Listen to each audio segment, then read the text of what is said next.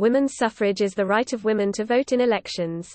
Beginning in the late 1800s, women worked for broad-based economic and political equality and for social reforms, and sought to change voting laws in order to allow them to vote.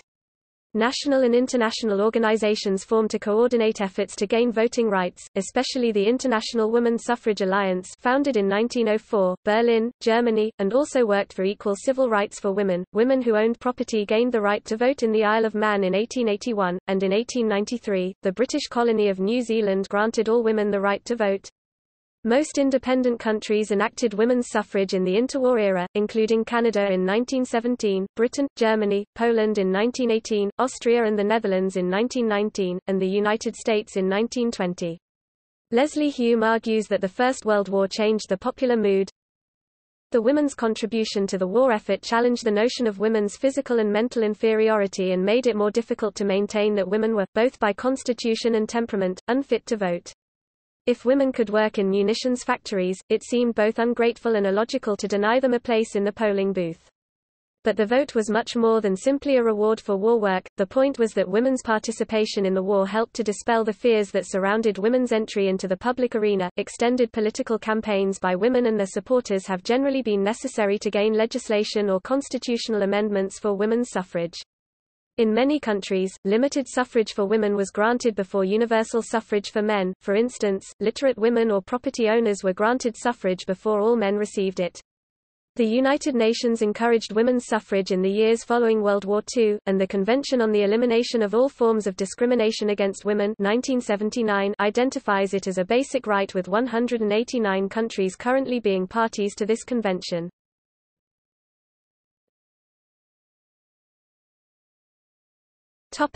History. In ancient Athens, often cited as the birthplace of democracy, only adult, male citizens who owned land were permitted to vote. Through subsequent centuries, Europe was generally ruled by monarchs, though various forms of parliament arose at different times. The high rank ascribed to abbesses within the Catholic Church permitted some women the right to sit and vote at national assemblies, as with various high-ranking abbesses in medieval Germany, who were ranked among the independent princes of the empire. Their Protestant successors enjoyed the same privilege almost into modern times. Marie Guyot, a French nun who worked with the First Nations peoples of Canada during the 17th century, wrote in 1654 regarding the suffrage practices of Iroquois women. These female chieftains are women of standing amongst the savages, and they have a deciding vote in the councils. They make decisions there like the men, and it is they who even delegated the first ambassadors to discuss peace. The Iroquois, like many First Nations peoples in North America, had a matrilineal kinship system. Property and descent were passed through the female line. Women elders voted on hereditary male chiefs and could depose them. The emergence of modern democracy generally began with male citizens obtaining the right to vote in advance of female citizens, except in the Kingdom of Hawaii, where universal manhood and women's suffrage was introduced in 1840. However, a constitutional amendment in 1852 rescinded female voting and put property qualifications on male voting. In Sweden, conditional women's suffrage was in effect during the Age of Liberty 1718 to 1772. Other possible contenders for first country to grant women suffrage include the Corsican Republic 1755, the Pitcairn Islands 1838, the Isle of Man 1881, and Franceville 1889 to 1890, but some of these operated only briefly as independent states and others were not clearly independent. In 1756, Lydia Taft became the first legal woman voter in colonial America. This occurred under British rule in the Massachusetts colony. In a New England town meeting in Uxbridge, Massachusetts, she voted on at least 3 occasions. Unmarried white women who owned property could vote in New Jersey from 1776 to 1807. In the 1792 elections in Sierra Leone, then a new British colony, all heads of household could vote and 1/3 were ethnic African women. The female descendants of the Bounty mutineers who lived on Pitcairn Islands could vote from 1838.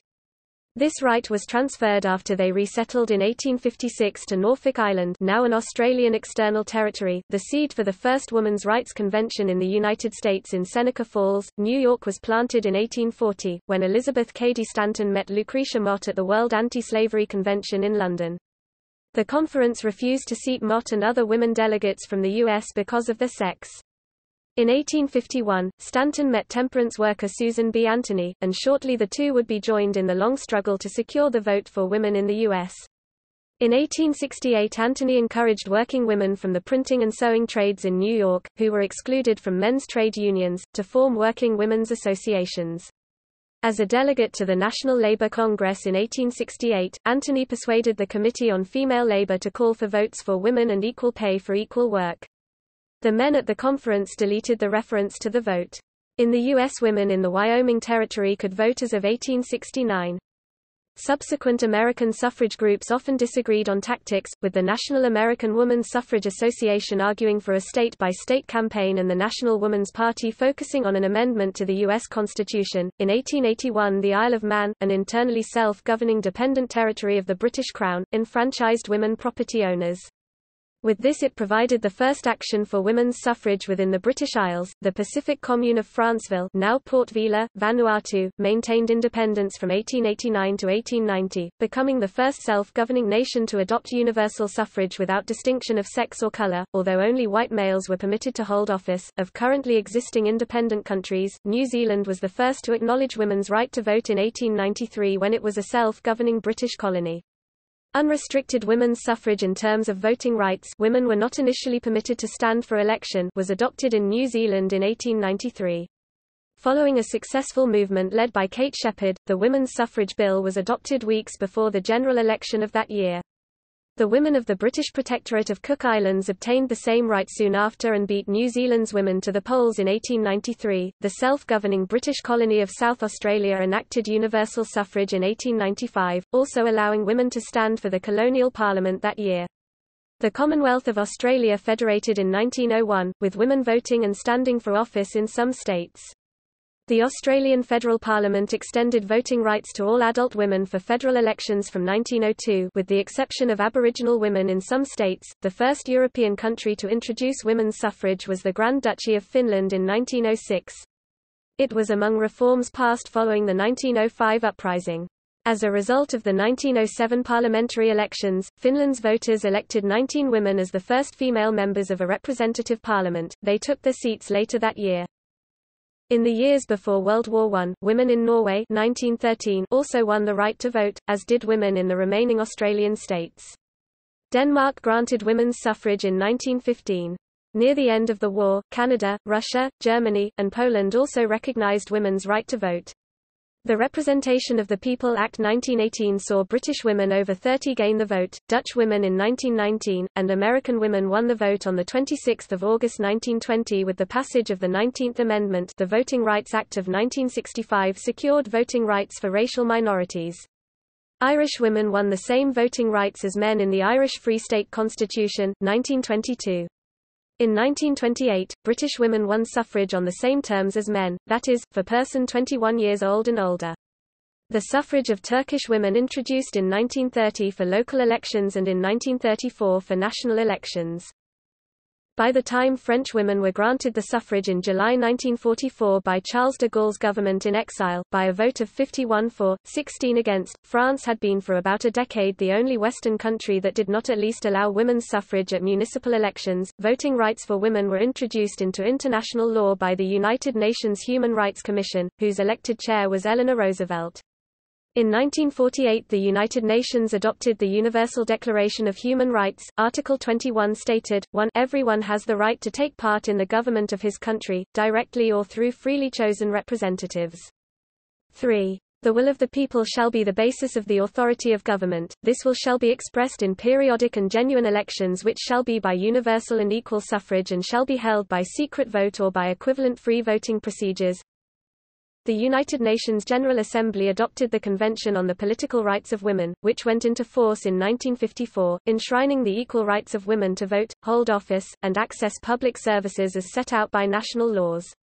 One of the most recent jurisdictions to acknowledge women's full right to vote was Bhutan in 2008, its first national elections. Most recently, in 2011, King Abdullah let women vote in the 2015 local elections and from then on and be appointed to the Consultative Assembly.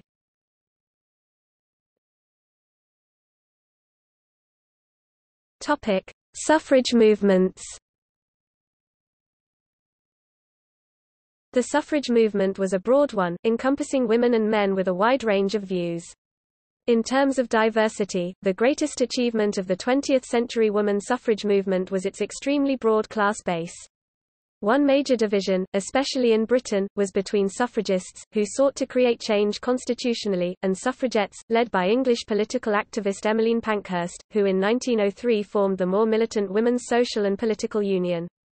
Pankhurst would not be satisfied with anything but action on the question of women's enfranchisement, with deeds, not words.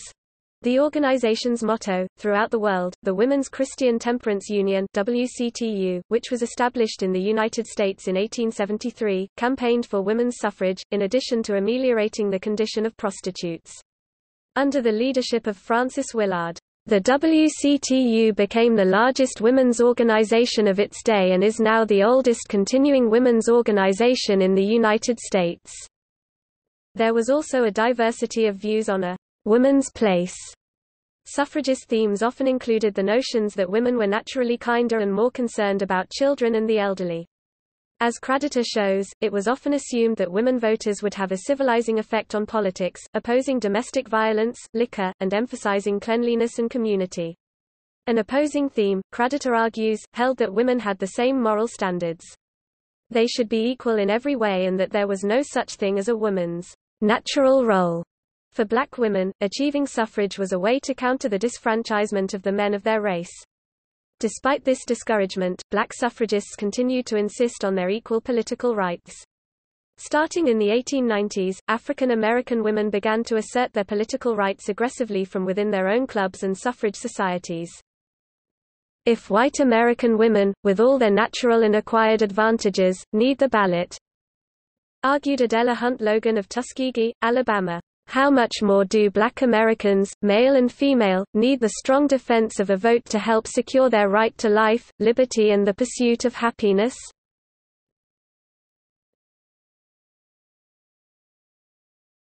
Topic: Timeline.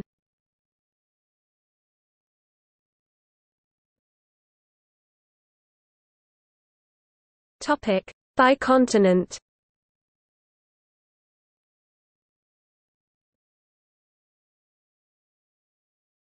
Topic: Africa.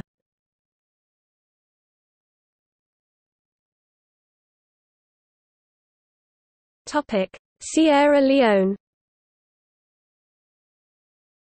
One of the first occasions when women were able to vote was in the elections of the Nova Scotian settlers at Freetown.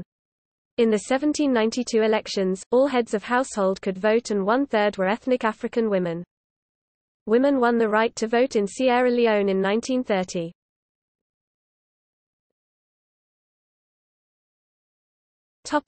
South Africa. The franchise was extended to white women 21 years or older by the Women's Enfranchisement Act, 1930. The first general election at which women could vote was the 1933 election.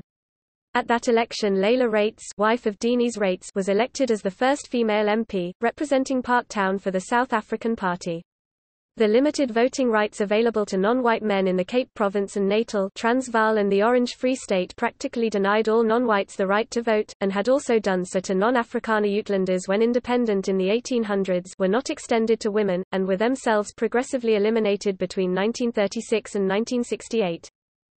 The right to vote for the Transkei Legislative Assembly, established in 1963 for the Transkei Bantustan, was granted to all adult citizens of the Transkei, including women. Similar provision was made for the legislative assemblies created for other Bantustans. All adult colored citizens were eligible to vote for the Colored Persons Representative Council, which was established in 1968 with limited legislative powers. The council was however abolished in 1980. Similarly, all adult Indian citizens were eligible to vote for the South African Indian Council in 1981. In 1984 the tricameral parliament was established, and the right to vote for the House of Representatives and House of Delegates was granted to all adult colored and Indian citizens, respectively. In 1994 the Bantustans and the tricameral parliament were abolished and the right to vote for the National Assembly was granted to all adult citizens.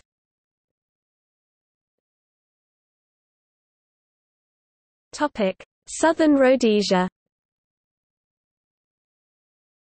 Southern Rhodesian white women won the vote in 1919 and Ethel Tawes Jolly (1875–1950) was elected to the Southern Rhodesia legislature 1920–1928, the first woman to sit in any national Commonwealth Parliament outside Westminster.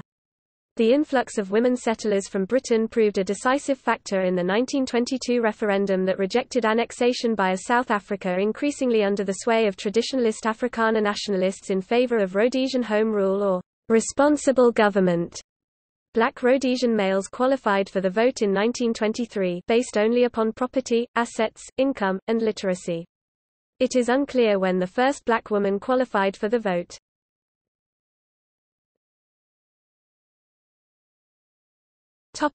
Asia.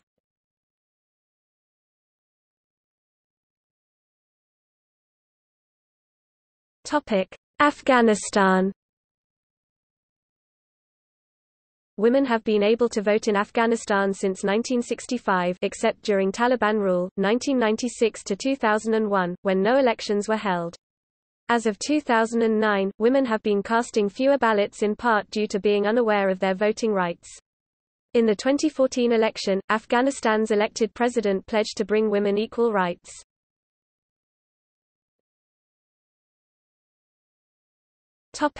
Bangladesh. Bangladesh was mostly the province of Bengal in India until 1947, then it became part of Pakistan. It became an independent nation in 1971. Women have had equal suffrage since 1947, and they have reserved seats in parliament. Bangladesh is notable in that since 1991, two women, namely Sheikh Hasina and Begum Khaleda Zia, have served terms as the country's prime minister continuously. Women have traditionally played a minimal role in politics beyond the anomaly of the two leaders, few used to run against men, few have been ministers. Recently, however, women have become more active in politics, with several prominent ministerial posts given to women and women participating in national, district and municipal elections against men and winning on several occasions. Chowdhury and Hassanuzzaman argue that the strong patriarchal traditions of Bangladesh explain why women are so reluctant to stand up in politics.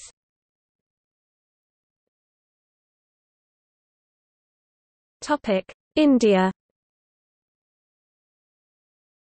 Women in India were allowed to vote right from the first general elections after the independence of India in 1947, unlike during the British rule, who resisted allowing women to vote.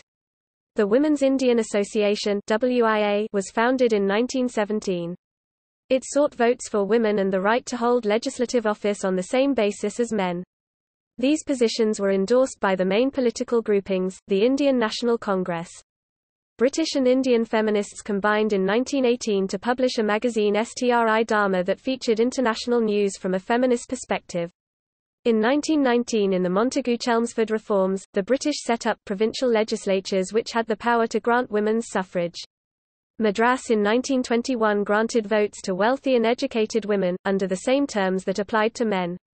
The other provinces followed, but not the princely states, which did not have votes for men either, being monarchies. In Bengal province, the provincial assembly rejected it in 1921, but Southard shows an intense campaign produced victory in 1921. Success in Bengal depended on middle-class Indian women, who emerged from a fast-growing urban elite.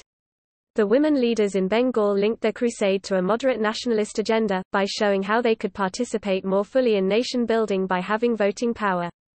They carefully avoided attacking traditional gender roles by arguing that traditions could coexist with political modernization, whereas wealthy and educated women in Madras were granted voting right in 1921. In Punjab, the Sikhs granted women equal voting rights in 1925 irrespective of their educational qualifications or being wealthy or poor.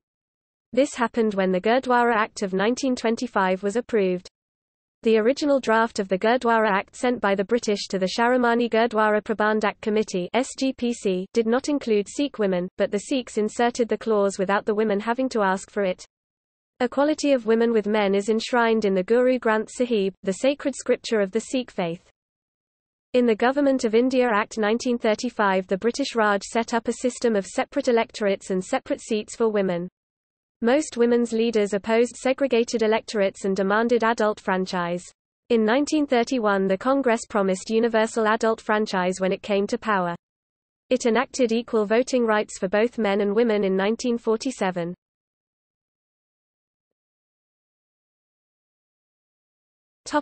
Indonesia. In the first half of the 20th century, Indonesia, known until 1945 as Dutch East Indies, was one of the slowest-moving countries to gain women's suffrage. They began their fight in 1905 by introducing municipal councils that included some members elected by a restricted district. Voting rights only went to males that could read and write, which excluded many non-European males. At the time, the literacy rate for males was 11% and for females 2%. The main group who pressured the Indonesian government for women's suffrage was the Dutch Vereniging voor Vrouwenkiesrecht (VVV Women's Suffrage Association), which was founded in the Netherlands in 1894.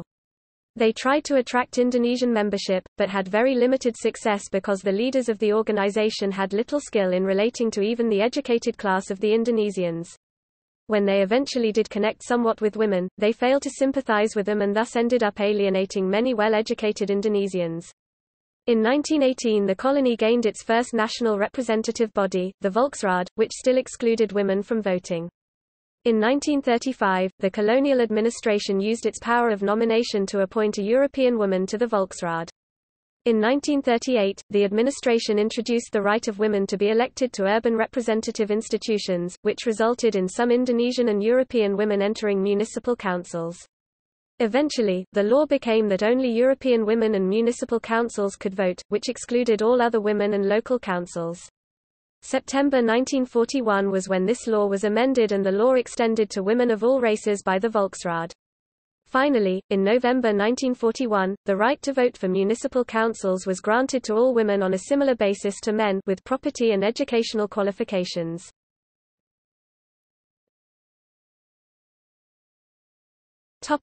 Iran. In 1963, a referendum overwhelmingly approved by voters gave women the right to vote, a right previously denied to them under the Iranian Constitution of 1906 pursuant to Chapter 2, Article 3.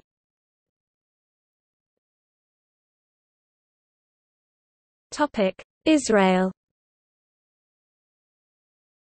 Women have full suffrage since the establishment of the State of Israel in 1948. The first female to be elected Prime Minister of Israel, the Israeli equivalent of the President of the U.S., is Golda Meir in 1969.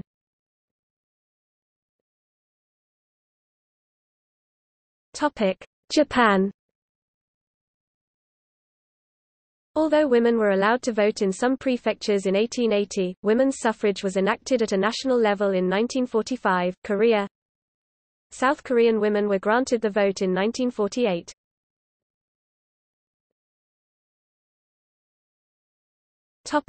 Kuwait. When voting was first introduced in Kuwait in 1985, Kuwaiti women had the right to vote. The right was later removed. In May 2005, the Kuwaiti parliament re-granted female suffrage.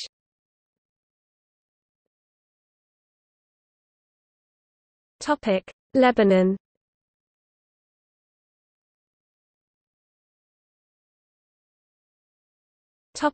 Pakistan.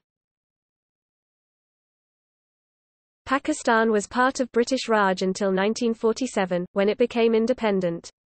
Women received full suffrage in 1947. Muslim women leaders from all classes actively supported the Pakistan movement in the mid-1940s. Their movement was led by wives and other relatives of leading politicians. Women were sometimes organized into large-scale public demonstrations. In November 1988, Benazir Bhutto became the first Muslim woman to be elected as Prime Minister of a Muslim country.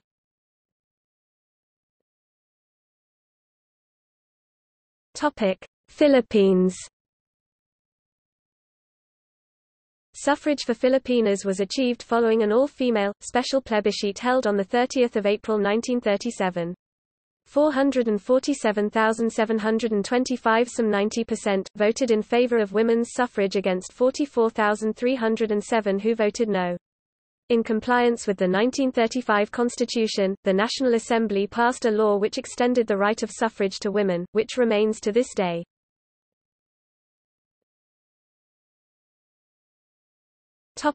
Saudi Arabia.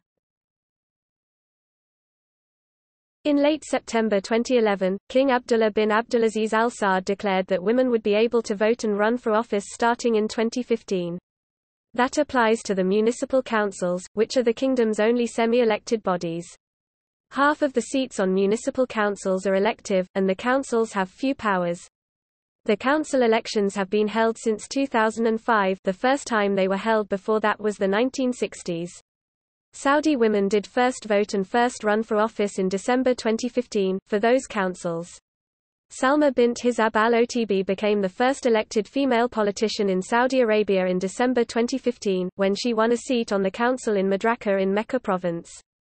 In all, the December 2015 election in Saudi Arabia resulted in 20 women being elected to municipal councils. The king declared in 2011 that women would be eligible to be appointed to the Shura Council, an unelected body that issues advisory opinions on national policy. "This is great news," said Saudi writer and women's rights activist Wajeha al-Huwaida. "Women's voices will finally be heard. Now it is time to remove other barriers like not allowing women to drive cars and not being able to function, to live a normal life without male guardians." Robert Lacey, author of 2 books about the kingdom, said, "This is the first positive, progressive speech out of the government since the Arab Spring. First the warnings, then the payments, now the beginnings of solid reform."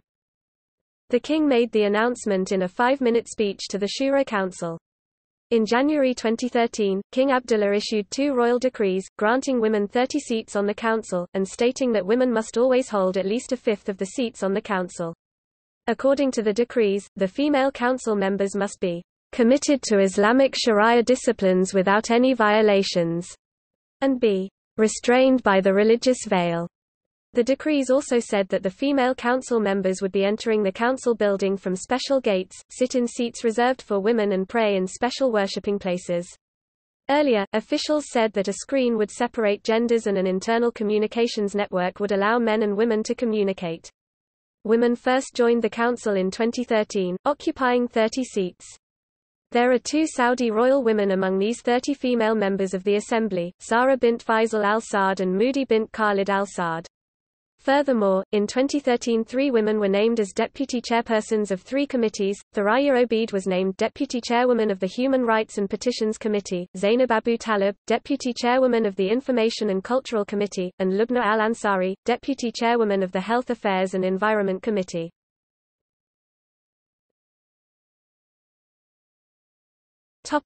Sri Lanka.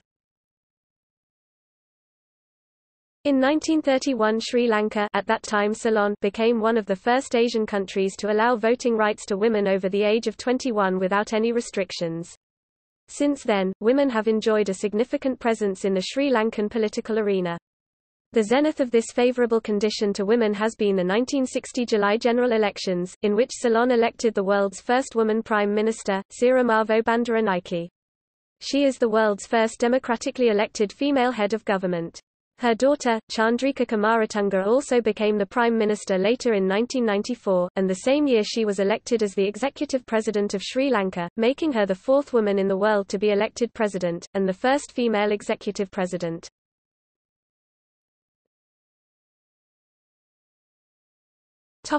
Europe.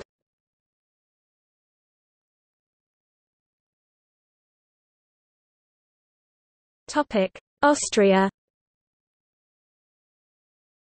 It was only after the breakdown of the Habsburg monarchy, that Austria would grant the general, equal, direct and secret right to vote to all citizens, regardless of sex, in 1919.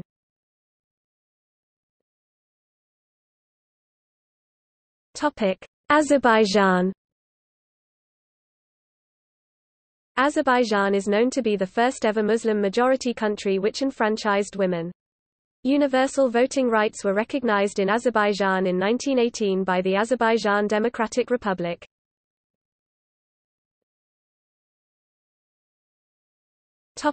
Belgium. A revision of the constitution in October 1921, it changed Art. 47 of the Constitution of Belgium of 1831 introduced the general right to vote according to the one man, one vote principle. Art. 47 allowed widows of World War I to vote at the national level as well. The introduction of women's suffrage was already put onto the agenda at the time, by means of including an article in the constitution that allowed approval of women's suffrage by special law, meaning it needed a two-thirds majority to pass. This happened in March 1948. In Belgium, voting is compulsory but not enforced.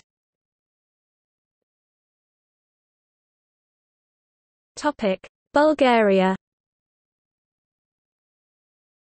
Bulgaria was liberated from Ottoman rule in 1878. Although the first adopted constitution, the Tarnovo Constitution 1879, gave women equal election rights, in fact women were not allowed to vote and to be elected.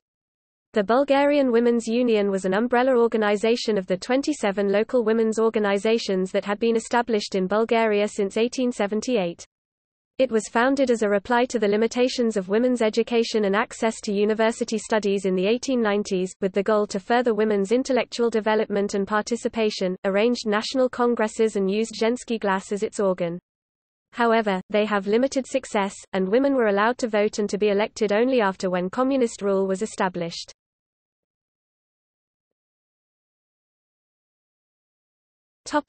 Croatia.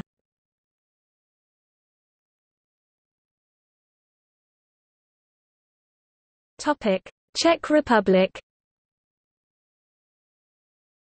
In the former Bohemia, tax-paying women and women in learned profession were allowed to vote by proxy and made eligible to the legislative body in 1864. The first Czech female MP was elected to the Diet of Bohemia in 1912. The Declaration of Independence of the Czechoslovak nation from 18 October 1918 declared that our democracy shall rest on universal suffrage. Women shall be placed on equal footing with men, politically, socially, and culturally, and women were appointed to the Revolutionary National Assembly Parliament on 13 November 1918. On 15 June 1919, women voted in local elections for the first time. Women were guaranteed equal voting rights by the Constitution of the Czechoslovak Republic in 1920.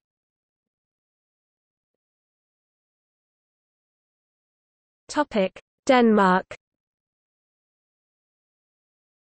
In Denmark, the Danish Women's Society (DK) debated, and informally supported, women's suffrage from 1884, but it did not support it publicly until in 1887, when it supported the suggestion of the parliamentarian Frederick Beyer to grant women municipal suffrage.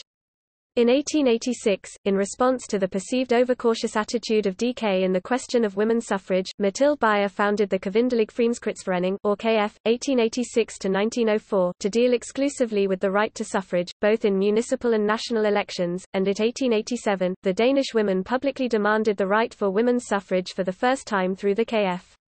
However, as the KF was very much involved with workers' rights and pacifist activity, the question of women's suffrage was in fact not given full attention, which led to the establishment of the strictly women's suffrage movement Kvindevalgretsforeningen 1889–1897. In 1890, the KF and the Kvindevalgretsforeningen united with 5 women's trade workers' unions to found the De Samlede Kvindeforeninger, and through this form, an active women's suffrage campaign was arranged through agitation and demonstration. However, after having been met by compact resistance, the Danish suffrage movement almost discontinued with the dissolution of the De Samlede Kvindeforeninger in 1893. In 1898, an umbrella organization, the Dansk Kvindeforeningers Valgræsforbund or DKV, was founded and became a part of the International Woman Suffrage Alliance (IWSA).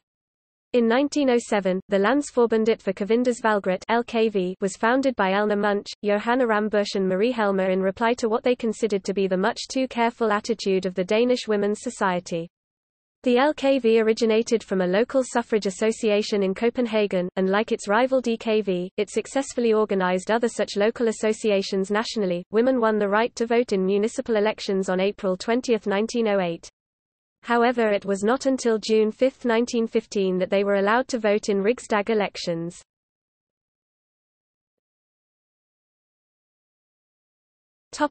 Estonia. Estonia gained its independence in 1918 with the Estonian War of Independence. However, the first official elections were held in 1917. These were the elections of Temporary Council, i.e. Marpaev, which ruled Estonia from 1917 to 1919. Since then, women have had the right to vote. The parliament elections were held in 1920. After the elections, 2 women got into the parliament, history teacher Emma Asson and journalist Alma Ostraenis. Estonian parliament is called Riigikogu, and during the First Republic of Estonia it used to have 100 seats.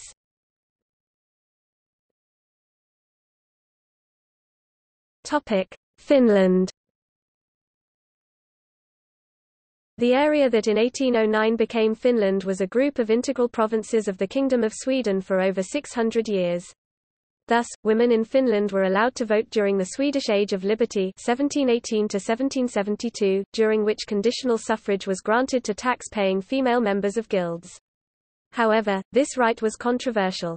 In Vaasa, there was opposition against women participating in the town hall discussing political issues, as this was not seen as their right place, and women's suffrage appears to have been opposed in practice in some parts of the realm. When Anna Elizabeth Bear and 2 other women petitioned to vote in Turku in 1771, they were not allowed to do so by town officials. The predecessor state of modern Finland, the Grand Duchy of Finland, was part of the Russian Empire from 1809 to 1917 and enjoyed a high degree of autonomy. In 1863, tax-paying women were granted municipal suffrage in the countryside, and in 1872, the same reform was given to the cities. In 1906, it became the first country in the world to implement full universal suffrage, as women could also stand as candidates. It also elected the world's first female members of parliament the following year.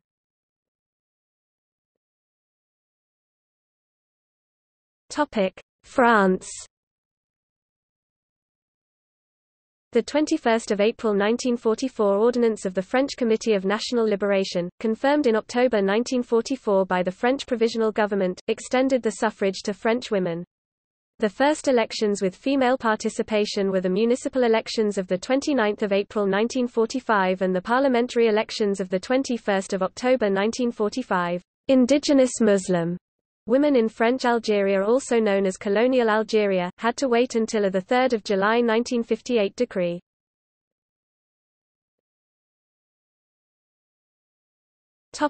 Georgia. Upon its declaration of independence on 26 May 1918, in the aftermath of the Russian Revolution, the Democratic Republic of Georgia extended suffrage to its female citizens. The women of Georgia first exercised their right to vote in the 1919 legislative election.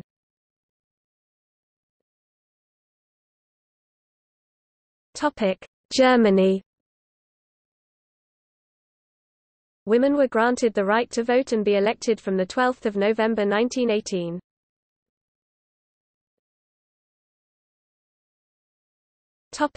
Greece.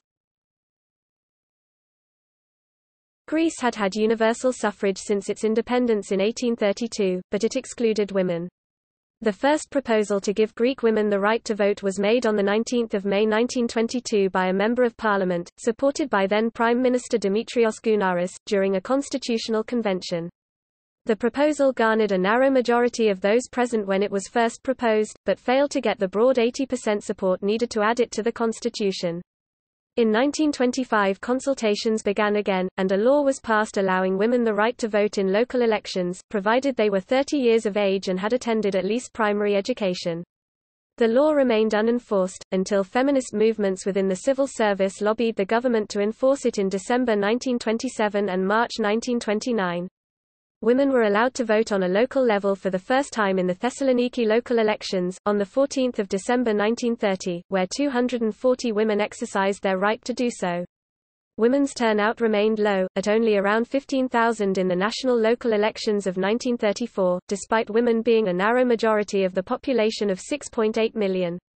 Women could not stand for election, despite a proposal made by Interior Minister Ioannis Rallis, which was contested in the courts. The courts ruled that the law only gave women a limited franchise, and struck down any lists where women were listed as candidates for local councils. Misogyny was rampant in that era. Emmanuel Royds is quoted as having said that, "Two professions are fit for women, housewife and prostitute." On a national level, women over 18 voted for the first time in April 1944 for the National Council, a legislative body set up by the National Liberation Front resistance movement. Ultimately, women won the legal right to vote and run for office on 28 May 1952. Eleni Skora, again from Thessaloniki, became the first woman elected to the Hellenic Parliament in 1953, with the conservative Greek Rally, when she won a by-election against another female opponent. Women were finally able to participate in the 1956 election, with two more women becoming members of parliament. Lina Soldari, wife of former Prime Minister Panagis Saldaris, won the most votes of any candidate in the country and became the first female minister in Greece under the conservative National Radical Union government of Konstantinos Karamanlis. No woman has been elected Prime Minister of Greece, but Vasiliki Thanou Christofoulou served as the country's first female prime minister, heading a caretaker government, between 27 August and 21 September 2015. The first woman to lead a major political party was Aleka Papariga, who served as General Secretary of the Communist Party of Greece from 1991 to 2013.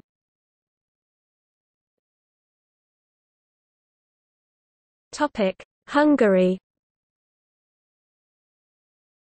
In Hungary, although it was already planned in 1818, the first occasion when women could vote was the elections held in January 1920.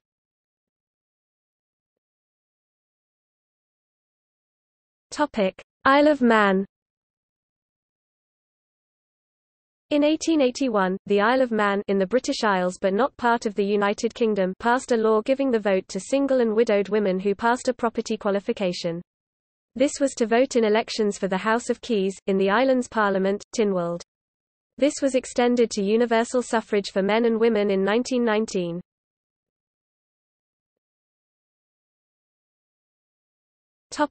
Italy. In Italy, women's suffrage was not introduced following World War I, but upheld by socialist and fascist activists and partly introduced by Benito Mussolini's government in 1925. In April 1945, the provisional government decreed the enfranchisement of women, allowing for the immediate appointment of women to public office, of which the first was Elena Fischerli-Dreyer. In the 1946 election, all Italians simultaneously voted for the Constituent Assembly and for a referendum about keeping Italy a monarchy or creating a republic instead. Elections were not held in the Julian March and South Tyrol because they were under Allied occupation. The new version of Article 51 Constitution recognizes equal opportunities in electoral lists.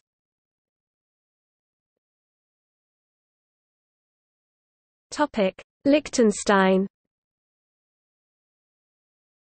In Liechtenstein, women's suffrage was granted via referendum in 1984.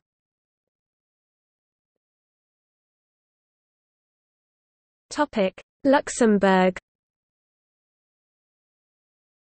In Luxembourg, Marguerite Thomas Clement spoke in favor of women's suffrage in public debate through articles in the press in 1917–19. However, there was never any organized women's suffrage movement in Luxembourg, as women's suffrage was included without debate in the new democratic constitution of 1919.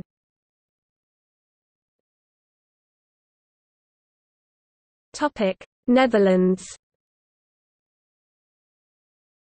Women were granted the right to vote in the Netherlands on August 9, 1919. In 1917, a constitutional reform already allowed women to be electable. However, even though women's right to vote was approved in 1919, this only took effect from January 1, 1920. The women's suffrage movement in the Netherlands was led by three women, Aletta Jacobs, Wilhelmina Drucker and Annette Versluys-Poelman. In 1889, Wilhelmina Drucker founded a women's movement called Vrouwenvereniging, Free Women's Union, and it was from this movement that the campaign for women's suffrage in the Netherlands emerged. This movement got a lot of support from other countries, especially from the women's suffrage movement in England. In 1906, the movement wrote an open letter to the Queen pleading for women's suffrage. When this letter was rejected, in spite of popular support, the movement organized several demonstrations and protests in favor of women's suffrage. This movement was of great significance for women's suffrage in the Netherlands.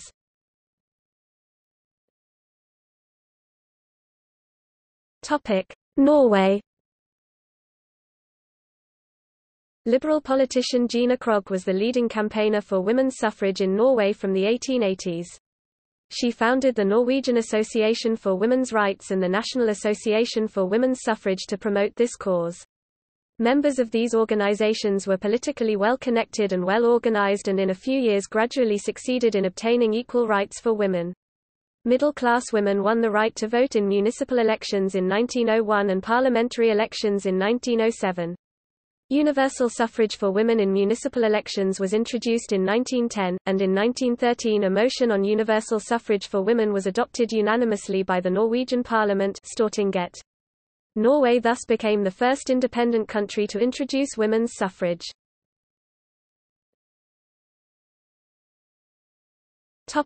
Poland. Regaining independence in 1918 following the 123-year period of partition and foreign rule, Poland immediately granted women the right to vote and be elected as of 28 November 1918. The first women elected to the Sejm in 1919 were, Gabriela Balika, Jadwiga Ziubinska, Irina Kozmowska, Maria Mochidlowska, Zofia Morykazuska, Anna Piasecka, Zofia Sokonicka, and Franciszka Wilczkowiakowa.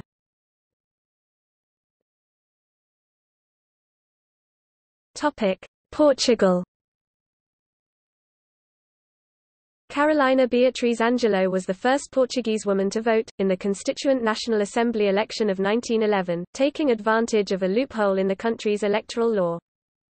In 1931 during the Estado Novo regime, women were allowed to vote for the first time, but only if they had a high school or university degree, while men had only to be able to read and write.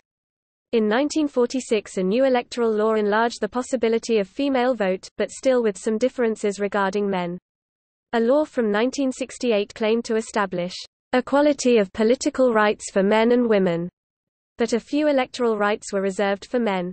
After the Carnation Revolution, women were granted full and equal electoral rights in 1976.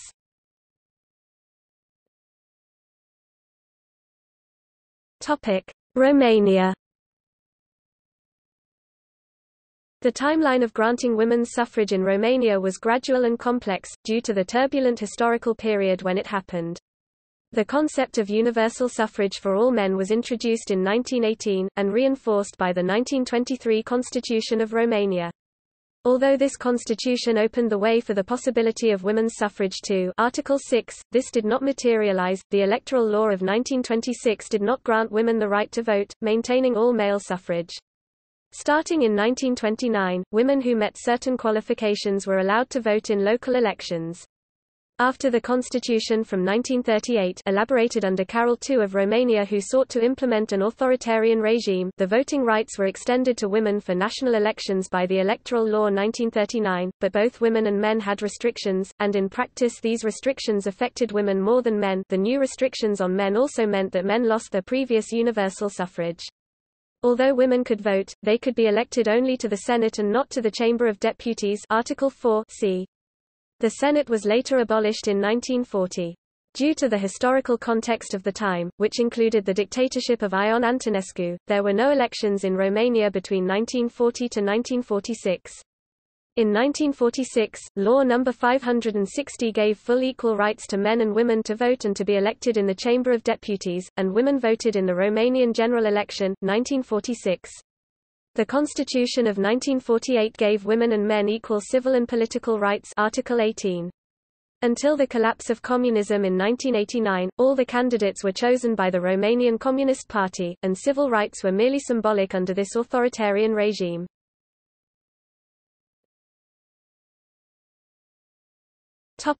Russia.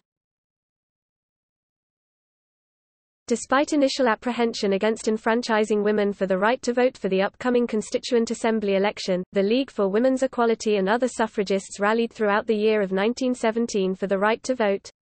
After much pressure, including a 40,000-strong march on the Tauride Palace, on July 20, 1917 the provisional government enfranchised women with the right to vote.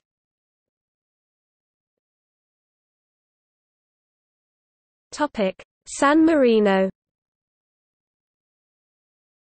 San Marino introduced women's suffrage in 1959, following the 1957 constitutional crisis known as Fatti di Rivereta. It was however only in 1973 that women obtained the right to stand for election.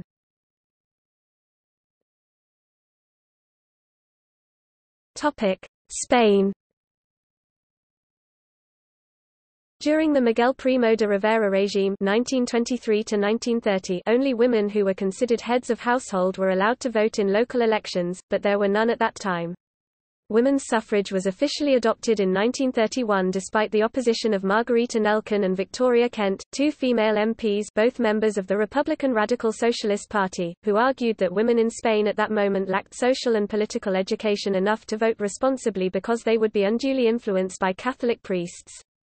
During the Franco regime in the organic democracy type of elections called referendums, Franco's regime was dictatorial. Women over 21 were allowed to vote without distinction. From 1976, during the Spanish transition to democracy, women fully exercised the right to vote and be elected to office.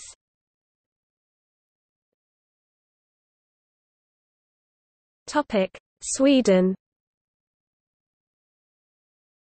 During the Age of Liberty 1718 to 1772, Sweden had conditional women's suffrage.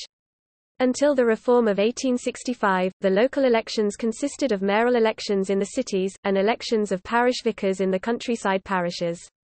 The Sockenstämmer was the local parish council who handled local affairs, in which the parish vicar presided and the local peasantry assembled and voted, an informally regulated process in which women are reported to have participated already in the 17th century. The national elections consisted of the election of the representations to the Riksdag of the estates. Suffrage was gender-neutral and therefore applied to women as well as men if they filled the qualifications of a voting citizen. These qualifications were changed during the course of the 18th century, as well as the local interpretation of the credentials, affecting the number of qualified voters. The qualifications also differed between cities and countryside, as well as local or national elections. Initially, the right to vote in local city elections, mayoral elections, was granted to every burgher, which was defined as a tax-paying citizen with a guild membership. Women as well as men were members of guilds, which resulted in women's suffrage for a limited number of women. In 1734, suffrage in both national and local elections, in cities as well as countryside, was granted to every property-owning tax-paying citizen of legal majority. This extended suffrage to all tax-paying property-owning women whether guild members or not, but excluded married women and the majority of unmarried women, as married women were defined as legal minors, and unmarried women were minors unless they applied for legal majority by royal dispensation, while widowed and divorced women were of legal majority. The 1734 reform increased the participation of women in elections from 55 to 71%. Between 1726 and 1742, women voted in 17 of 31 examined mayoral elections. Reportedly, some women voters in mayoral elections preferred to appoint a male to vote for them by proxy in the city hall because they found it embarrassing to do so in person, which was cited as a reason to abolish women's suffrage by its opponents. The custom to appoint to vote by proxy was however used also by males, and it was in fact common for men, who were absent or ill during elections, to appoint their wives to vote for them. In Vaasa in Finland, then a Swedish province, there was opposition against women participating in the town hall discussing political issues as this was not seen as their right place, and women's suffrage appears to have been opposed in practice in some parts of the realm. When Anna Elizabeth Bear and two other women petitioned to vote in Abo in 1771, they were not allowed to do so by town officials. In 1758, women were excluded from mayoral elections by a new regulation by which they could no longer be defined as burghers, but women's suffrage was kept in the national elections as well as the countryside parish elections.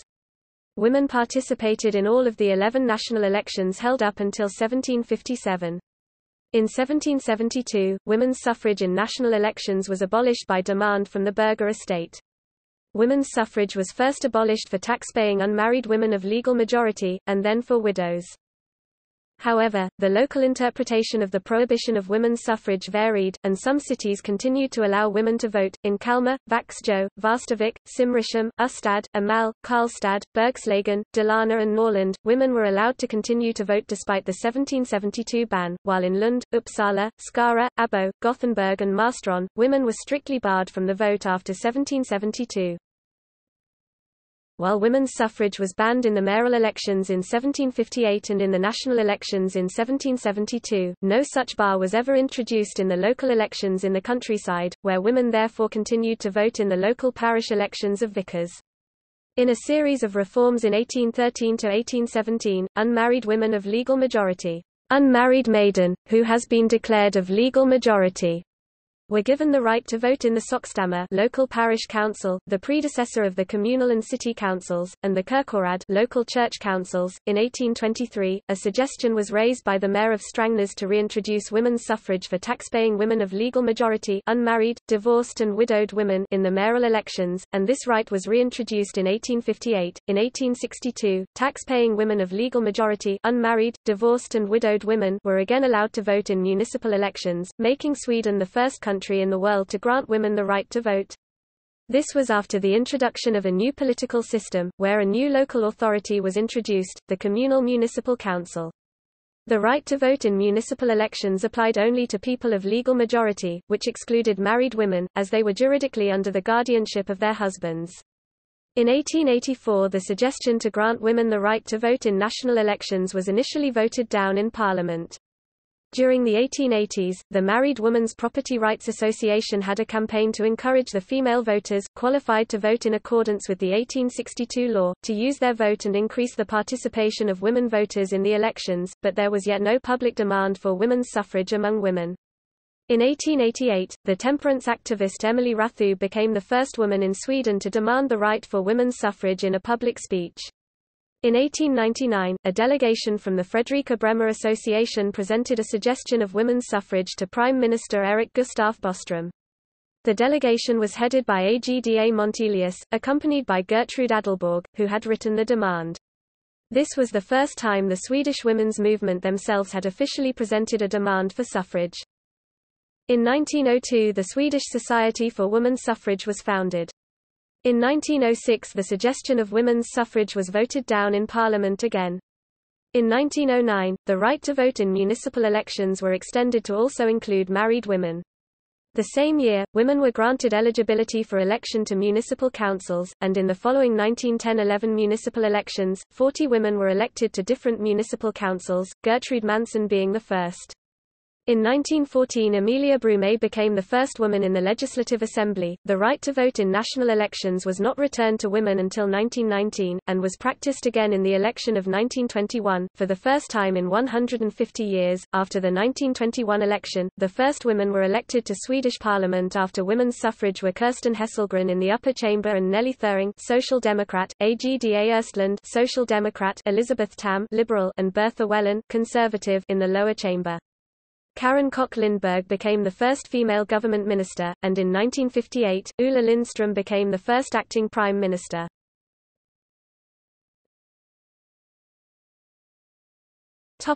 Switzerland.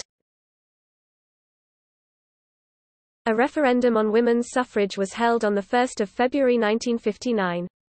The majority of Switzerland's men 67% voted against it, but in some French-speaking cantons women obtained the vote. The first Swiss woman to hold political office, Trudy Spath-Schweizer, was elected to the municipal government of Riehen in 1958. Switzerland was the last Western republic to grant women's suffrage. They gained the right to vote in federal elections in 1971 after a second referendum that year.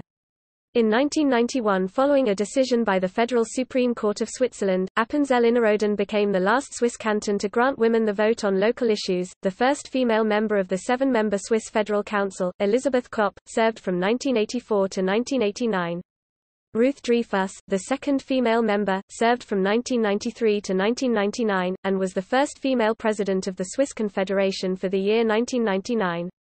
From the 22nd of September 2010 until the 31st of December 2011, the highest political executive of the Swiss Confederation had a majority of female councillors, 4 of 7. For the 3 years 2010, 2011, and 2012, Switzerland was presided by female presidency for 3 years in a row. The latest one was for the year 2017.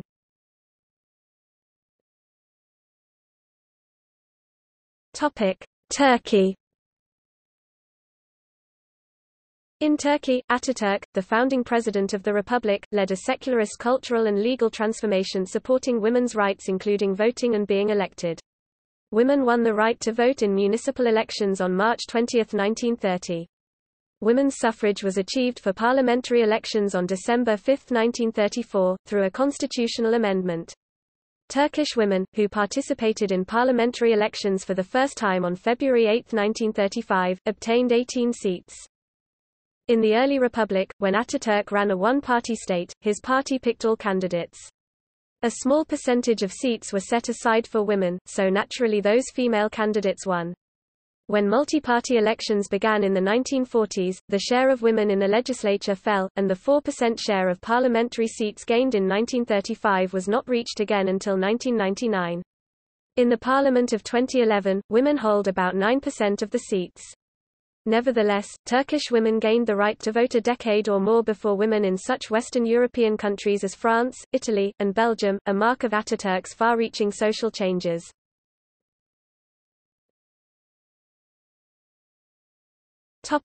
United Kingdom.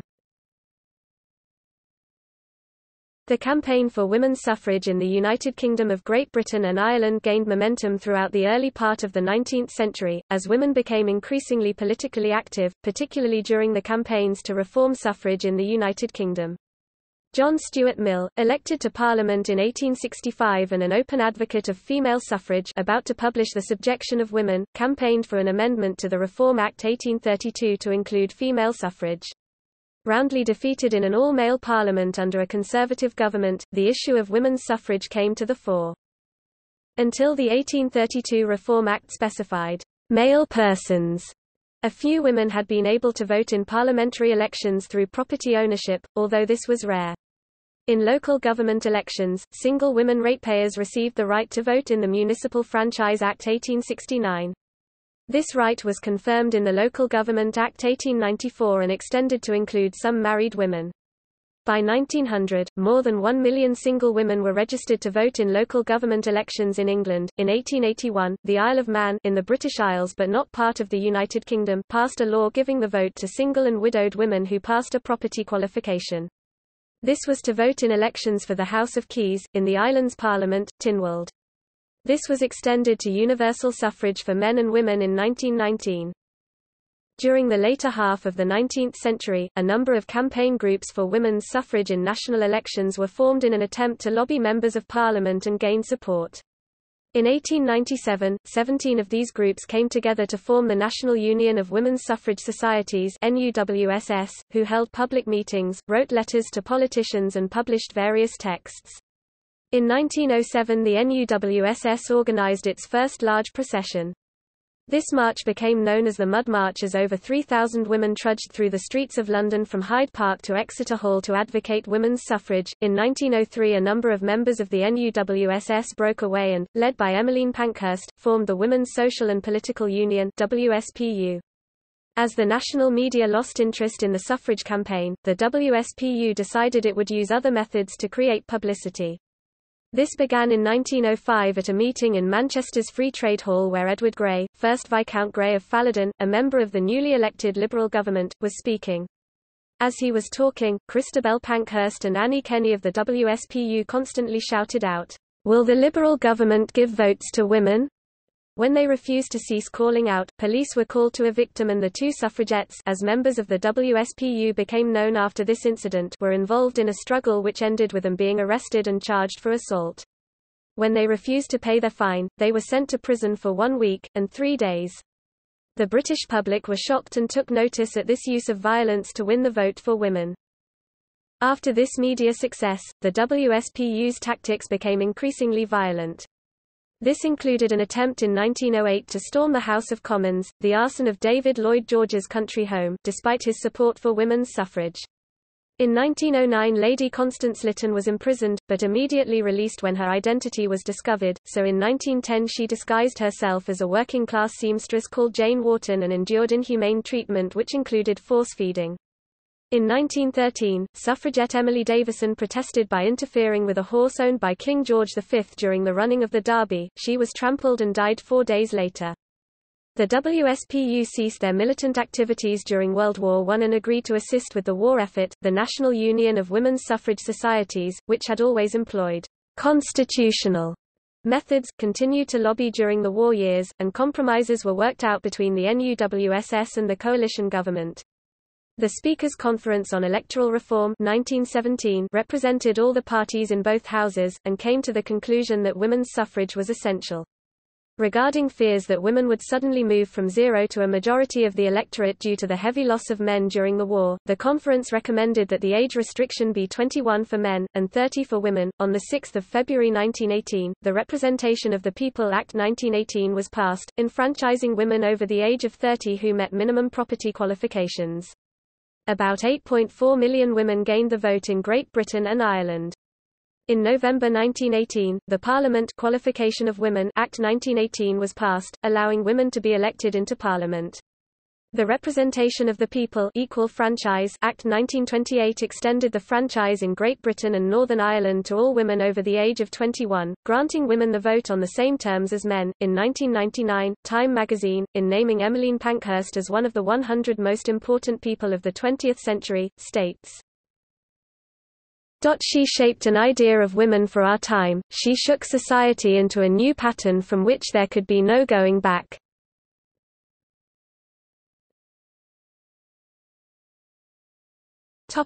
Oceania.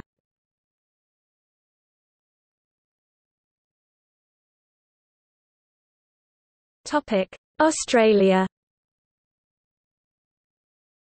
The female descendants of the Bounty mutineers who lived on Pitcairn Islands could vote from 1838, and this right transferred with their resettlement to Norfolk Island, now an Australian external territory, in 1856.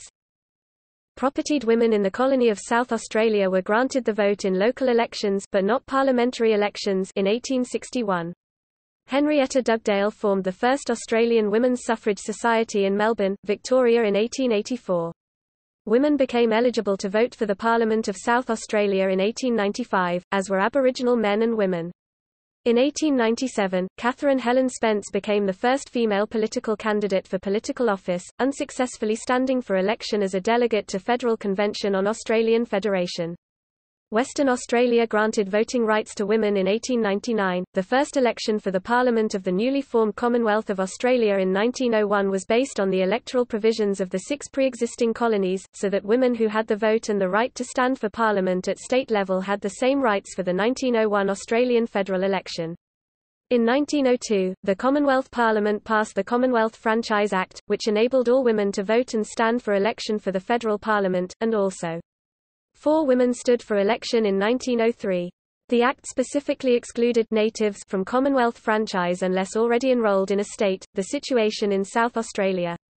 In 1949, the right to vote in federal elections was extended to all Indigenous people who had served in the armed forces, or were enrolled to vote in state elections. Queensland, Western Australia, and the Northern Territory still excluded Indigenous women from voting rights. Remaining restrictions were abolished in 1962 by the Commonwealth Electoral Act. Edith Cowan was elected to the Western Australian Legislative Assembly in 1921, the first woman elected to any Australian parliament. Dame Enid Lyons, in the Australian House of Representatives, and Senator Dorothy Tangney became the first women in the federal parliament in 1943. Lyons went on to be the first woman to hold a cabinet post in the 1949 ministry of Robert Menzies. Rosemary Follett was elected Chief Minister of the Australian Capital Territory in 1989, becoming the first woman elected to lead a state or territory. By 2010, the people of Australia's oldest city, Sydney, had female leaders occupying every major political office above them, with Clover Moore as Lord Mayor, Christina Keneally as Premier of New South Wales, Marie Bashir as Governor of New South Wales, Julia Gillard as Prime Minister, Quentin Bryce as Governor-General of Australia, and Elizabeth II as Queen of Australia.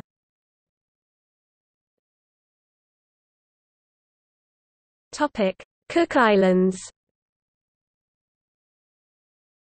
Women in Rarotonga won the right to vote in 1893, shortly after New Zealand.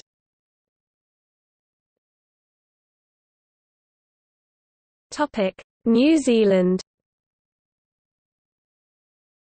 New Zealand's Electoral Act of 19 September 1893 made this country the first in the world to grant women the right to vote in parliamentary elections. Although the Liberal government which passed the bill generally advocated social and political reform, the electoral bill was only passed because of a combination of personality issues and political accident.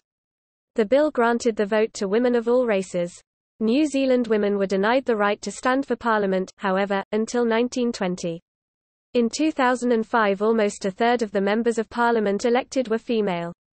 Women recently have also occupied powerful and symbolic offices such as those of Prime Minister Jenny Shipley, Helen Clark and current PM Jacinda Ardern, Governor-General Catherine Tizard and Sylvia Cartwright, Chief Justice Sian Elias, Speaker of the House of Representatives Margaret Wilson, and from 3 March 2005 to 23 August 2006, all 4 of these posts were held by women, along with Queen Elizabeth as head of state.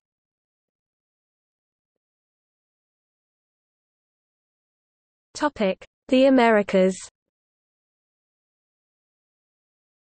Women in Central and South America lagged behind those in North America in gaining the vote. Ecuador enfranchised women in 1929 and the last was Paraguay in 1961. By date of full suffrage, there were political, religious, and cultural debates about women's suffrage in the various countries. Important advocates for women's suffrage include Hermila Galindo, Mexico; Eva Perón, Argentina; Alicia Moreau de Justo, Argentina; Julieta Lanteri, Argentina; Selena Guimaraes Viana, Brazil; Yvonne Guimaraes, Brazil; Henrietta Muller, Chile; Marta Vergara, Chile; Lucila Rubio de la Verde, Colombia; Maria Correa Manrique, Colombia; Josefa Toledo de Aguirre, Nicaragua; Elida Campodonico, Panama; Clara González, Panama; Gumersinda Paz, Panama; Paulina Luisi Janitsky, Uruguay; Carmen Clemente Traviso, Venezuela.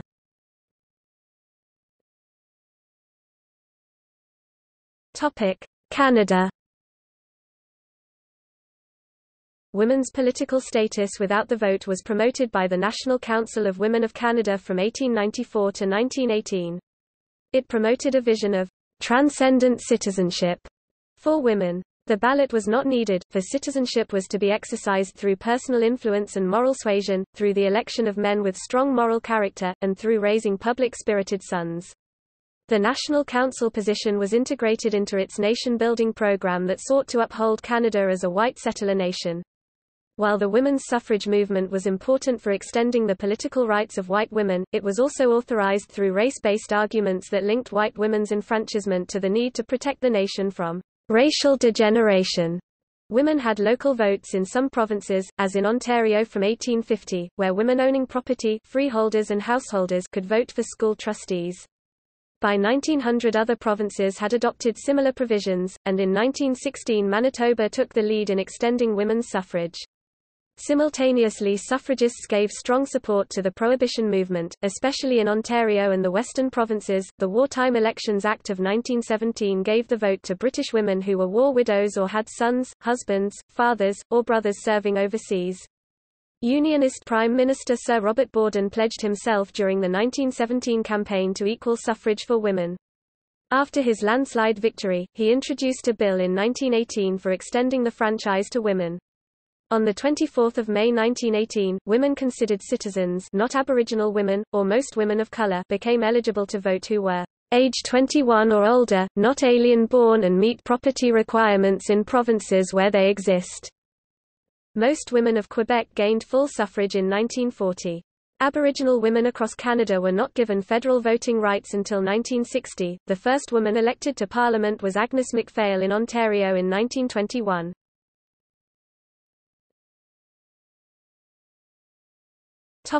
United States. Before the 19th Amendment was passed in 1920, some individual U.S. states granted women suffrage in certain kinds of elections. Some allowed women to vote in school elections, municipal elections, or for members of the Electoral College.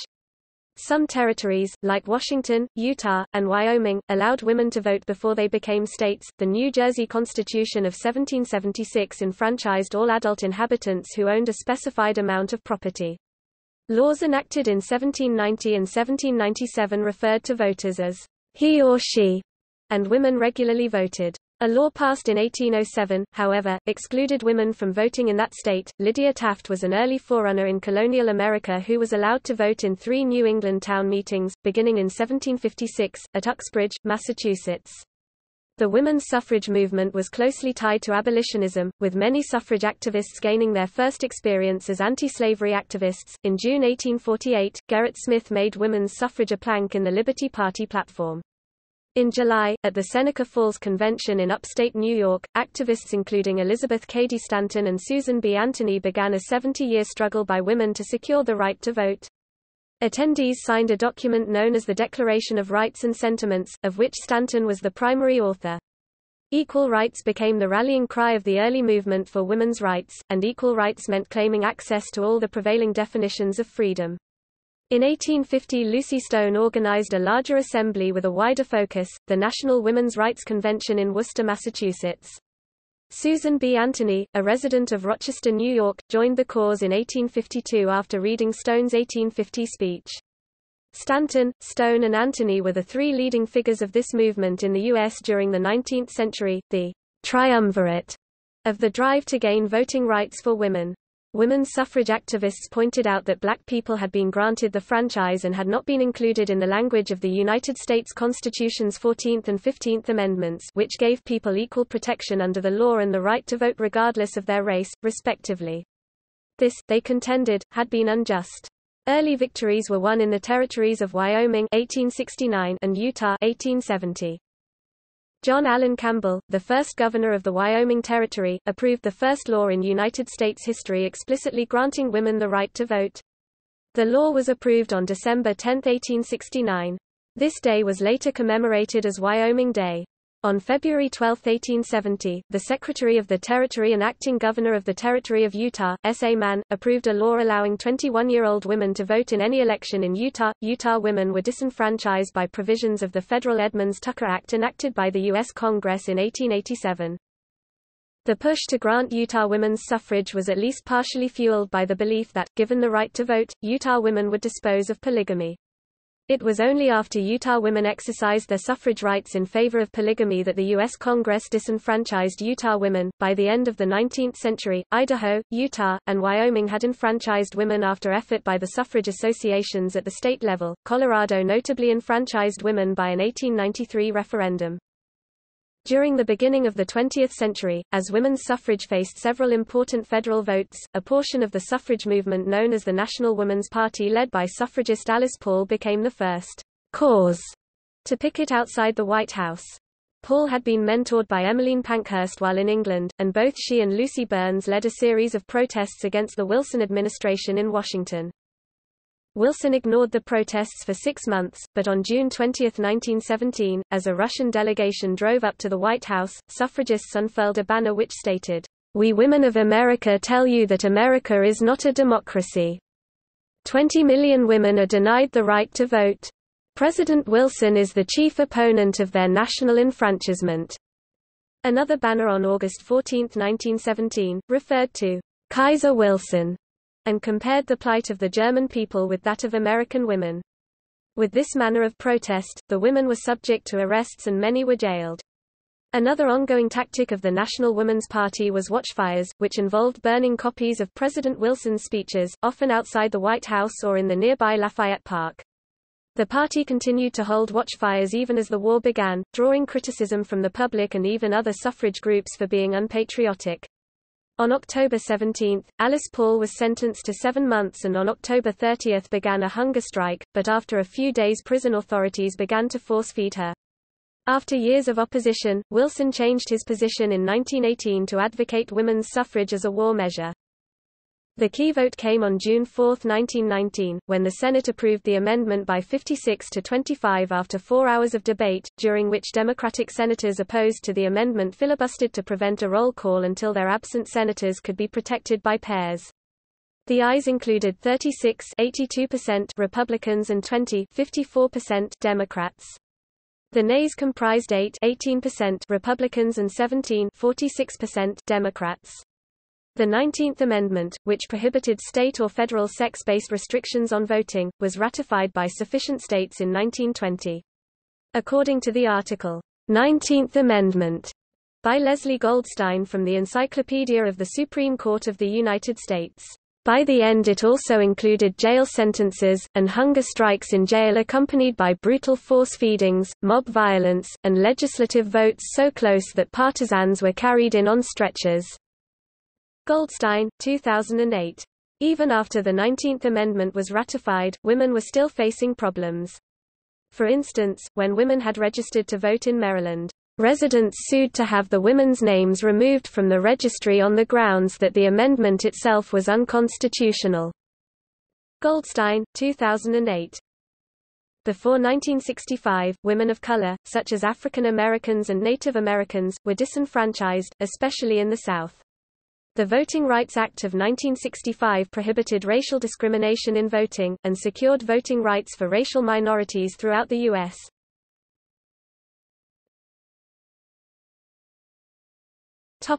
Argentina.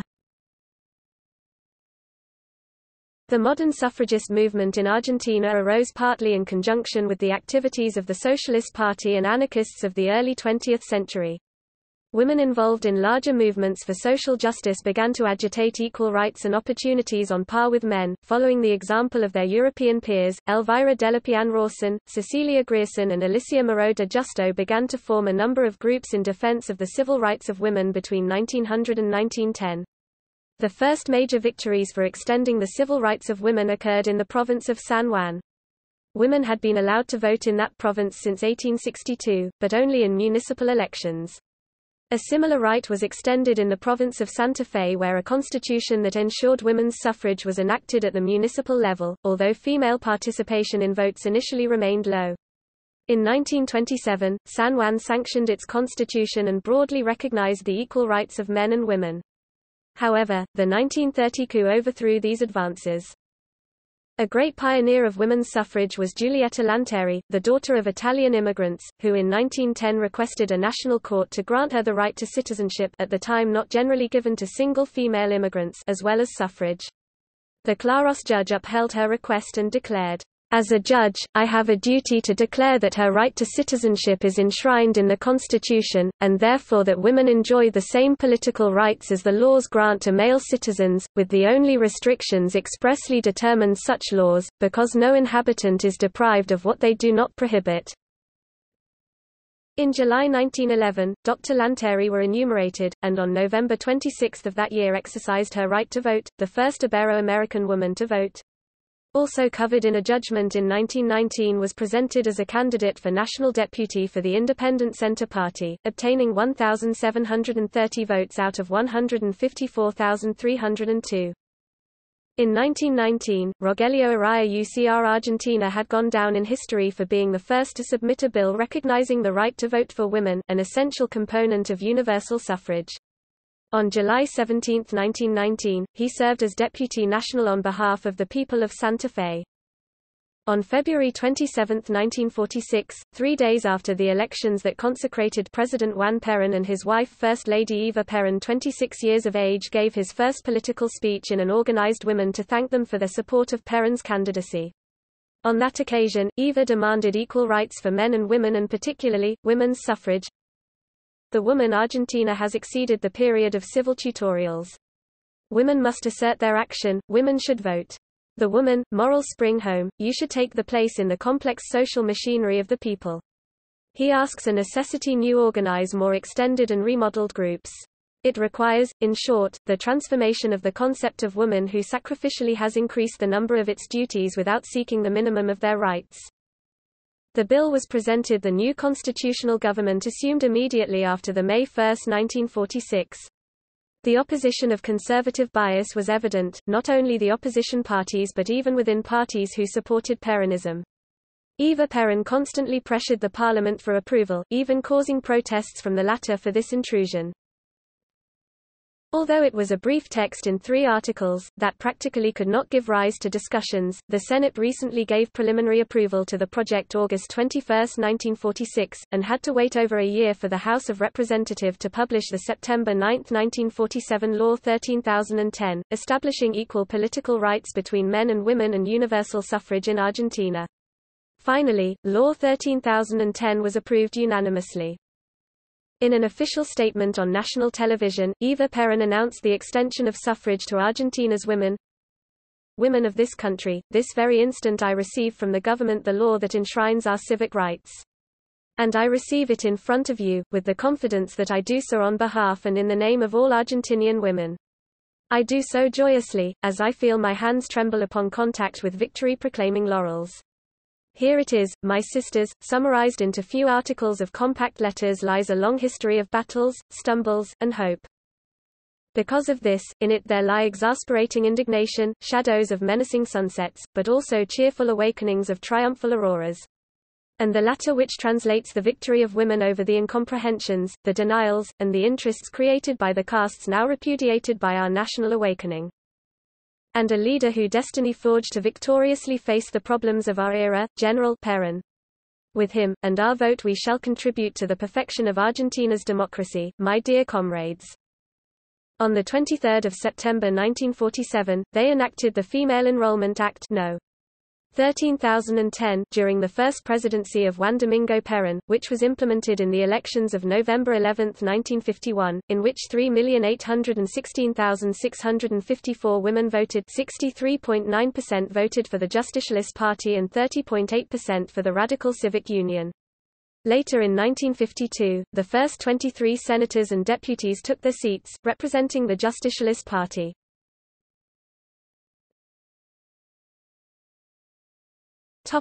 Brazil. Women were granted the right to vote and be elected in Electoral Code of 1932, followed by Brazilian Constitution of 1934. However, the law of Rio Grande do Norte state has allowed women to vote since 1926. The struggle for women's suffrage was part of a larger movement to gain rights for women.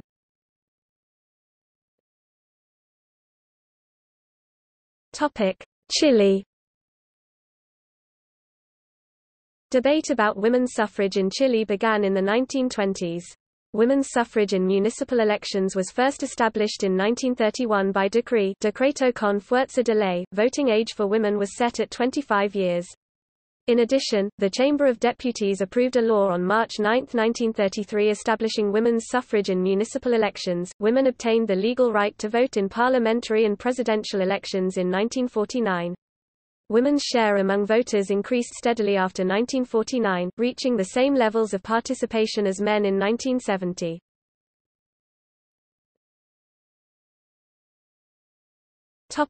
Mexico.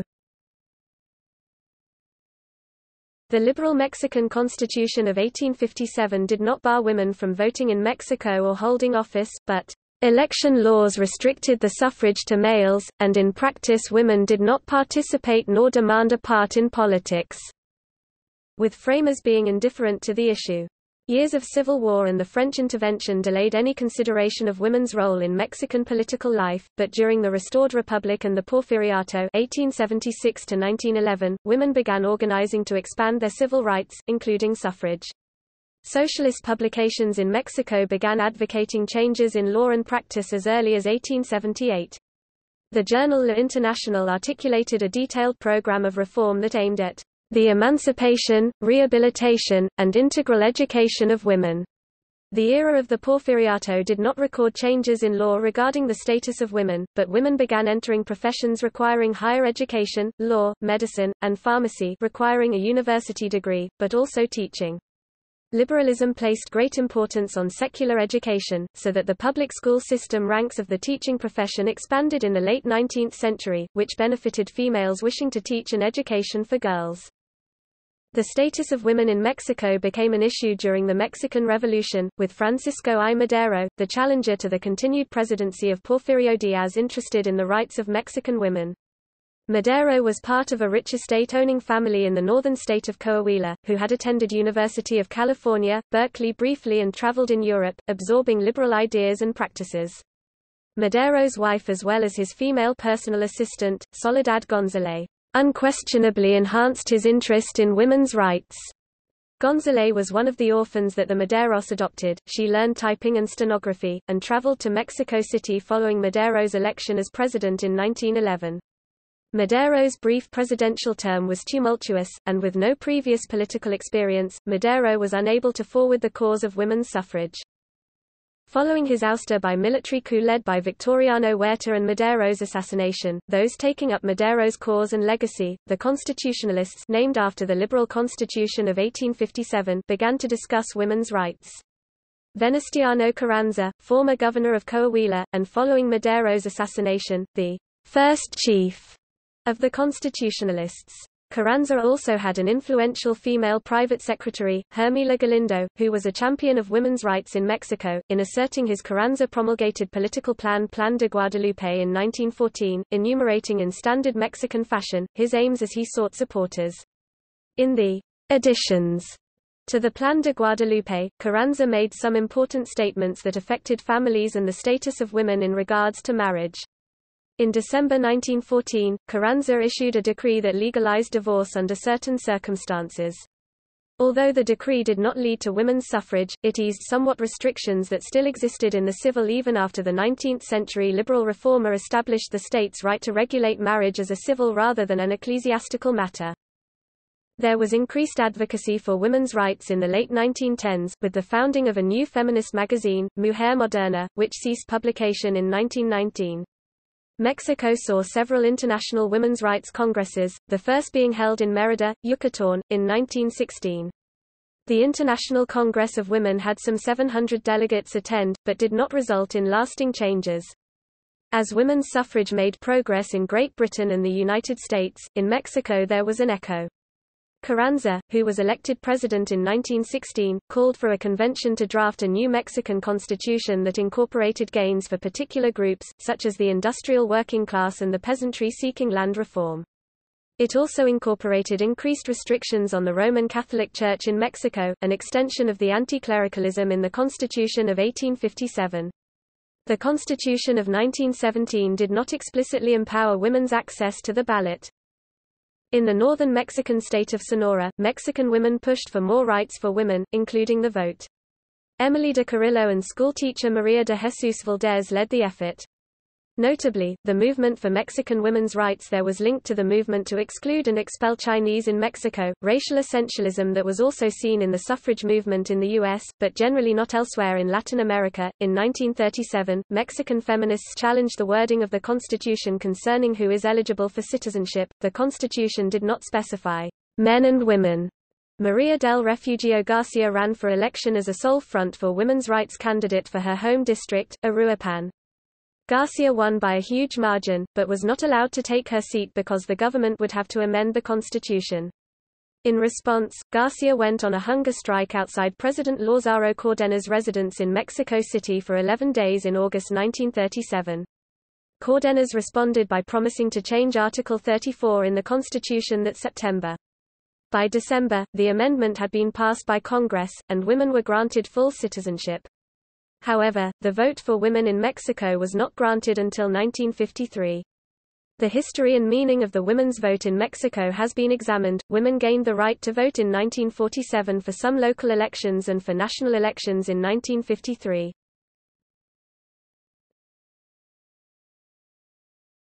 Topic: Venezuela. After the 1928 student protests, women started participating more actively in politics.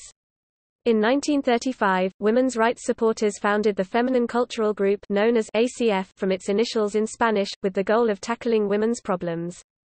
The group supported women's political and social rights, and believed it was necessary to involve and inform women about these issues in order to ensure their personal development. It went on to give seminars, as well as founding night schools and the House of Laboring Women. Groups looking to reform the 1936 Civil Code of Conduct in conjunction with the Venezuelan representation to the Union of American Women called the First Feminine Venezuelan Congress in 1940. In this Congress, delegates discussed the situation of women in Venezuela and their demands. Key goals were women's suffrage and a reform to the Civil Code of Conduct. Around 12,000 signatures were collected and handed to the Venezuelan Congress, which reformed the Civil Code of Conduct in 1942. In 1944, groups supporting women's suffrage, the most important being Feminine Action, organized around the country. During 1945, women attained the right to vote at a municipal level. This was followed by a stronger call of action. Feminine Action began editing a newspaper called the Correo Cívico Femenino, to connect, inform and orientate Venezuelan women in the struggle. Finally, after the 1945 Venezuelan coup d'état and the call for a new constitution, to which women were elected, women's suffrage became a constitutional right in the country.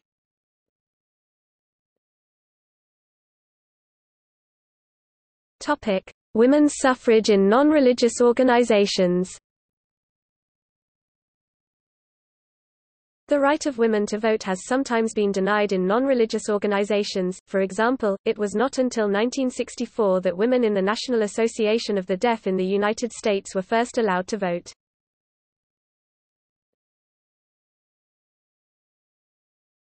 Topic: Women's suffrage in religions.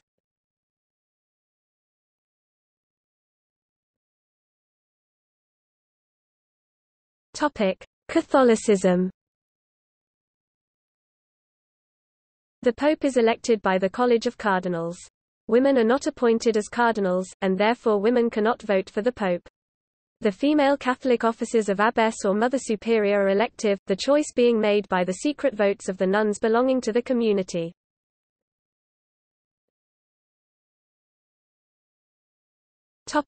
Islam.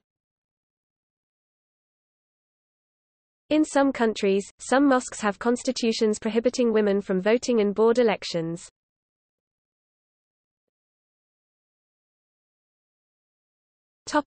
Judaism.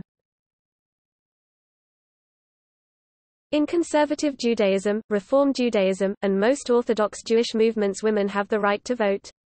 Since the 1970s, more and more modern Orthodox synagogues and religious organizations have been granting women the rights to vote and to be elected to their governing bodies.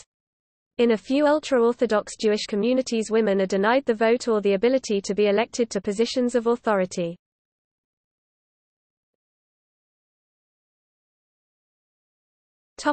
Timelines. Timeline of first women's suffrage in majority Muslim countries. Timeline of women's suffrage. Timeline of women's legal rights other than voting.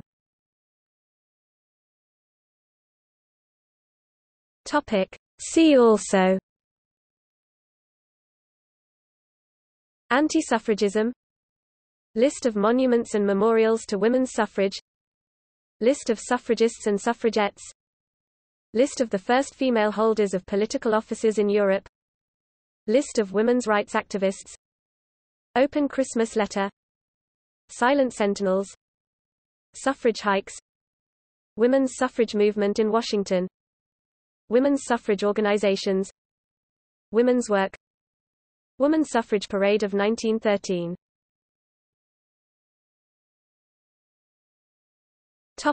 Notes. Further reading: Bock, Gisela. Das politische Denken des Suffragismus, Deutschland 1900 im internationalen Vergleich, in, Gisela Bock, Geschlechtergeschichten der Neuzeit, Göttingen 2014, 168–203. Bush, Julia. Women Against the Vote, Female Anti-Suffragism in Britain, Oxford UP, 2007. Crawford, Elizabeth.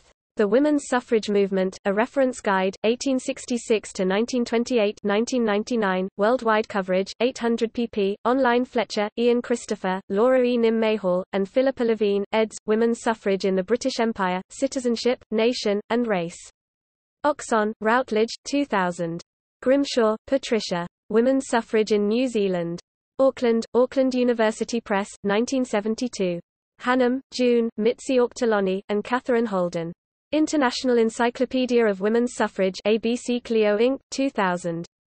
Hannam, June. International Dimensions of Women's Suffrage, at the Crossroads of Several Interlocking Identities, Women's History Review 14.3-4 2005, 543–560. Lloyd, Trevor, Suffragettes International, The Worldwide Campaign for Women's Rights, New York, American Heritage Press, 1971. McGarry, Susan. Passions of the First Wave Feminists. Melbourne, Cambridge University Press, 2001.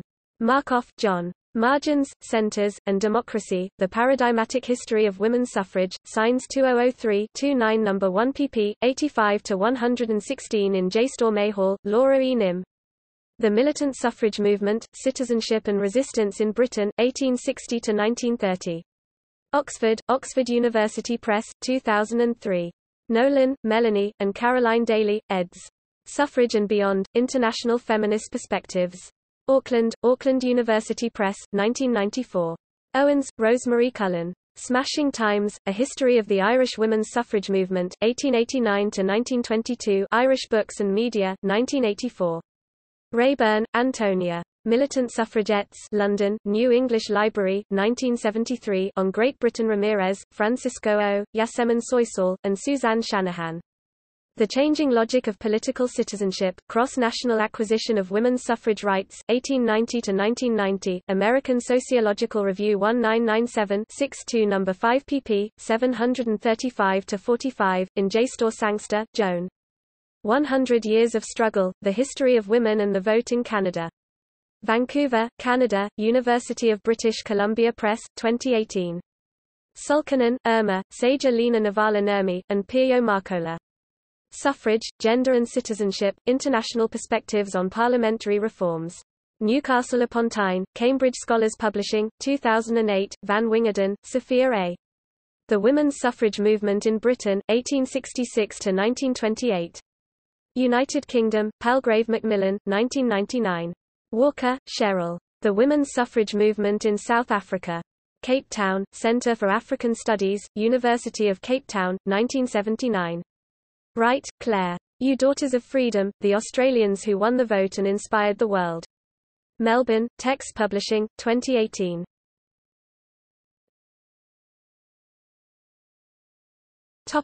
United States. Baker, Jean H. Sisters, The Lives of America's Suffragists. Hill and Wang, New York, 2005. ISBN 0-8090-95289. Dubois, Carol and Lynn Dumenil, eds. 1999. Through Women's Eyes. An American History with Documents, 456–475. Dubois, Ellen Carroll. Harriet Stanton Blatch and the Winning of Woman Suffrage, New Haven and London, Yale University Press, 1997, ISBN 0-300-06562-0. Flexner, Eleanor. Century of Struggle, The Woman's Rights Movement in the United States, enlarged edition with foreword by Ellen Fitzpatrick, 1959, 1975, Cambridge and London, The Belknap Press of the Harvard University Press, 1996. ISBN 0-674-10653-9. Creditor, Aileen S. Ideas of the Woman Suffrage Movement, 1890–1920. 1965. Mackenzie, Midge, Shoulder to Shoulder, a documentary, New York, Alfred A. Knopf, 1975. ISBN 0-394-73070-4. Terborg Penn, Rosalind. African American Women in the Struggle for the Vote, 1850–1920. Bloomington, Indiana University Press, 1998. Tetrault, Lisa. The Myth of Seneca Falls, Memory and the Women's Suffrage Movement, 1848–1898. Chapel Hill, University of North Carolina Press, 2014.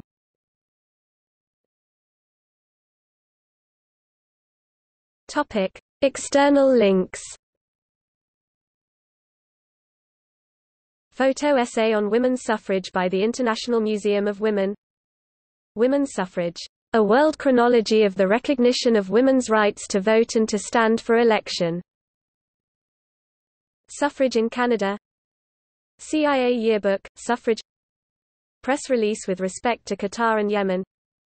UNCG Special Collections and University Archives selections of American suffragette manuscripts. Photographs of U.S. suffragettes, marches, and demonstrations. Ada James Papers and Correspondence 1915–1918, a digital collection presented by the University of Wisconsin Digital Collections Center. Ada James (1876–1952) was a leading social reformer, humanitarian, and pacifist from Richland Center, Wisconsin, and daughter of State Senator David G. James. The Ada James Papers document the grassroots organizing and politics required to promote and guarantee the passage of women's suffrage in Wisconsin and beyond. Women's suffrage in Germany, the 19th of January 1919. First suffrage, active and passive, for women in Germany. Suffragists versus suffragettes, brief article outlining origins of term suffragette, usage of term and links to other sources. Women in Congress, information about women who have served in the U.S. Congress including historical essays that cover suffrage. Culture Victoria, historical images and videos for the centenary of women's suffrage. Woman Suffragist, Mary Ellen Ewing vs. the Houston School Board, collection at the University of Houston Digital Library. Gail Olson Raymer. The Early Women's Movement, 17-page teaching guide for high school students, Zin Education Project, Rethinking Schools. Women's Suffrage and Equal Rights in the Claremont College's Digital Library. Select Suffrage subject, at the Persuasive Cartography, the P.J. Mode Collection, Cornell University Library. Timeline and map of women's suffrage legislation state by state 1838 to 1919. Women of Protest, photographs from the records of the National Woman's Party. Detailed chronology of National Woman's ** digitized items from the https://www.loc.gov collections, National American Woman Suffrage Association. About this collection, National American Women's Suffrage Collection in the Rare Book and Special Collections Division of the Library of Congress.